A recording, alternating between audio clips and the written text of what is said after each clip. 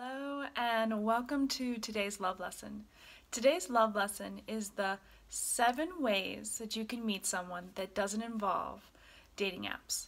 Now don't get me wrong, I love dating apps. I think they're a great way to meet somebody, but I know they can be frustrating, right? There's a lot of people to go through, and maybe you meet someone and it doesn't go anywhere, or what they're looking for is not what you're looking for. So I have 7 ways that you can meet someone that doesn't involve a dating app. The first way is your network and your network's network. So what does that mean? Well, you can use social media. You can certainly use your friends. I think that is a great way to meet somebody, is through a friend. And you may find that your friend set you up with someone that maybe you don't think is the best match. Maybe you even question their friendship, because how did they set you up with someone like the person they set you up with? You just didn't connect, and that's okay. You will go on dates with people that you don't necessarily connect with, and that's okay. Learn something from it and be open. Be as open as you possibly can with your mind, your heart, your soul, and you will find somebody, and maybe even make a few friends using your network and your network's network. And the second way to meet someone would be work. So that's actually number 1 when it comes to statistically where romance can begin in the workplace. So I often necessarily don't want you to go and fish out the company pier, but it's where you spend a lot of your time. So if you work with people you don't necessarily like, you could meet somebody through work in some way. It's a great way, and that actually brings me to the third, which would be volunteering. Volunteering is a fantastic way to meet somebody. One, you both are interested in the cause, so that's huge right there. And you're meeting someone where you connect on that level, and where their heart's at, you know that because your heart's there too. So it's a wonderful way to meet someone is through volunteering, and volunteering for causes that you do feel passionate about and you do support. So it's a great way to meet somebody. And the fourth way to meet someone is through church or your spiritual group. So this I love because, again, it kind of goes back to volunteering, where you know where their head's at in some way. I think you still need to have an open mind and open heart when it comes to religion or spirituality, and not maybe pigeonhole yourself into a certain religion, unless that's something that really does go down to your core values, which often it does. But if you can have an open mind and open heart, I think it really does lead to great matches.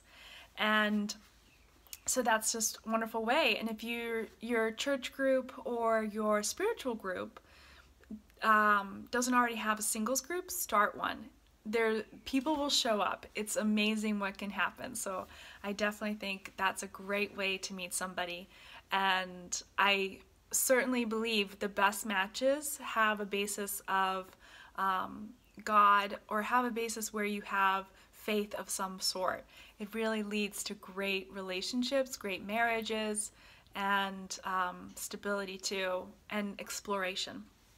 So, and the fifth way to meet someone would be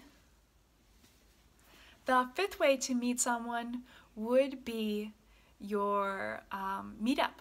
I love meetup.com. I think it goes on to the things you love to do, and all these different, there's a meetup for anything, and if there's not a meetup, you can start one. And they're all over the place, all over the country, so it's a great way to connect with people that have the same beliefs or same lifestyle, same beliefs, or just things that you enjoy doing. Great way to meet somebody. And also make friends. So if you're someone you want to get out there and make some friends, this is beautiful. Meetup.com, great way. I've made friends this way.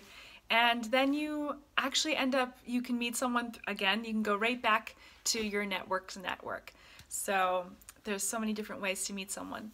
Another way, and I love this would be number 5, would be travel. So travel, I think, one, it raises your vibration. It's a great way to meet different people, great way to meet somebody.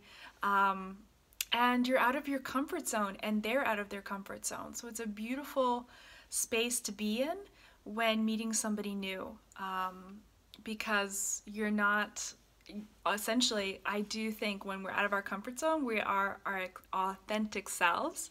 And so it's a really great way. So that would actually be number 6. Sorry, I lost track. So 6 would be travel. So great way to meet someone, great way to connect. And number 7 would be a matchmaker. I'm a matchmaker. It's a great way. I love doing it. And there are matchmakers all over the country. And I work for a company called Talkify, and it's wonderful because we sift through everyone. We use our network, we use all of these different ways to connect people and introduce people. And we do the sifting, which is really great. So the searching and the screening of people, we bring that all together. So Talkify, I'll leave a link below if you are interested. You certainly can become a part of the network and be matched up with potential people to be in a relationship with, fall in love with. So thank you again. Those are the 7 different ways you can meet someone without using dating apps. I hope you like this, and I would love to hear from you. Is there anything else that you want to know? Questions you have? Did you enjoy the video? Did you not? I love hearing that. And either one. And then, yes, thank you for liking, for sharing, for commenting. And if there's someone that you think would enjoy this or needs to hear it, please share with them. I know they'll thank you for it. And until next time, peace, love, and hugs. Bye-bye.